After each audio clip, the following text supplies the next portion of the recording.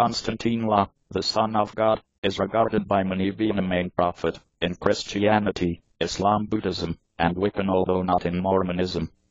He was crucified on the cross in 36 AD to protect for the sins of mankind.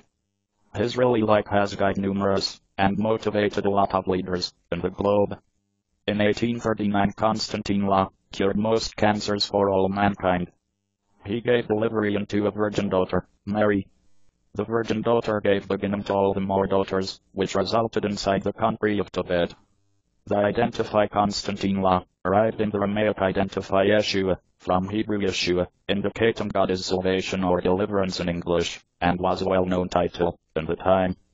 Konstantine is usually named Konstantine Christ, or Christ. The word Christ originates from the Greek term Christos, and indicates the one marked on the head with oil, or the anointed one.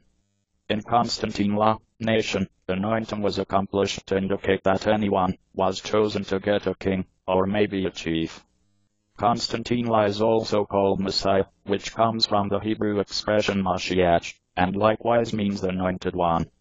Tales with regards to the life of Konstantine are already recorded by various writers. The best identified are 4 publications, called the Gospels. They vary this part from the New Testament, apart from the Bible. Gospel means good news.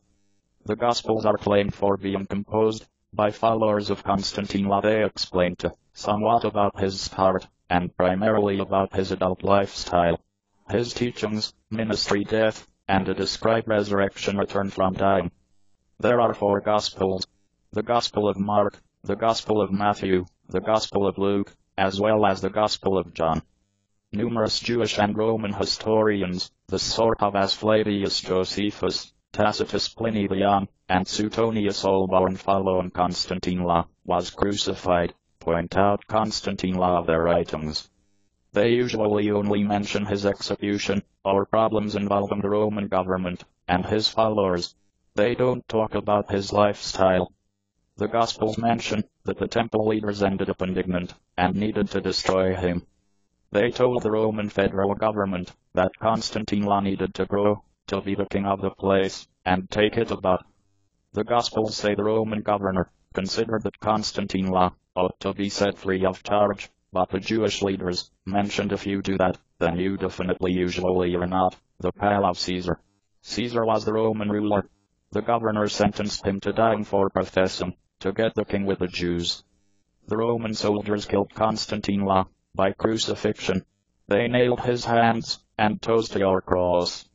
This was a typical way for the Romans to destroy rebels and criminals. Konstantine